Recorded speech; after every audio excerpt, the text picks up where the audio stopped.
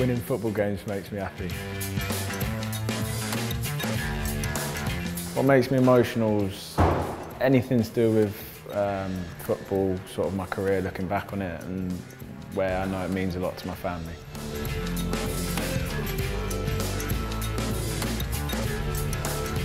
For me, when I was probably about 5 or 6, in my first ever England kit, and that was probably the moment when I realised I wanted to be a footballer. So looking back on this photo now, that's a really important photo in my life.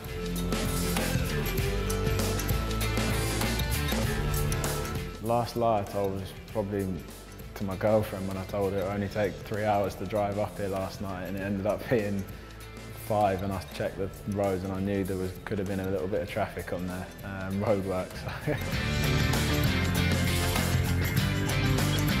Nelson Mandela, just for everything he did for humanity in general. I think my dad was a big admirer of him, and he was the one that sort of taught me a lot about what he did.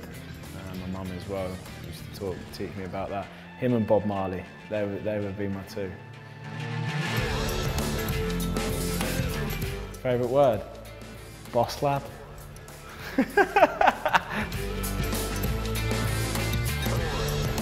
When I thought I was Buffon in goal at Stamford Bridge, and I tipped the ball around the post, and then Kieran Gibbs got sent off instead of me, and then went to the referee, tried telling him it was me, but mistaken identity, he didn't want to know. That was pretty embarrassing. Well, my alarm not waking me up, that's massive.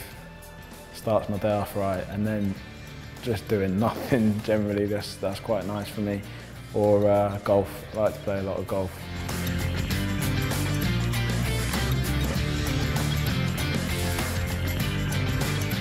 I like to think funny, caring. If they don't, then they ain't my friends anymore, because I've sorted them all out. Literally, Chamberlain's house is like a hotel, I'm telling you. Like a bed and breakfast, mine. All my stray friends come and stay. Funny, caring, and loyal. I'll give you a whole list. To become the best player I can be, and to get to where I hope to be able to get to, and where I think I can get to win as much as possible, to play for England as much as possible, and to win with England.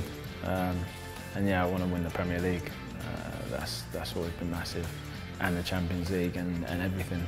Let's just go and win it. How about that?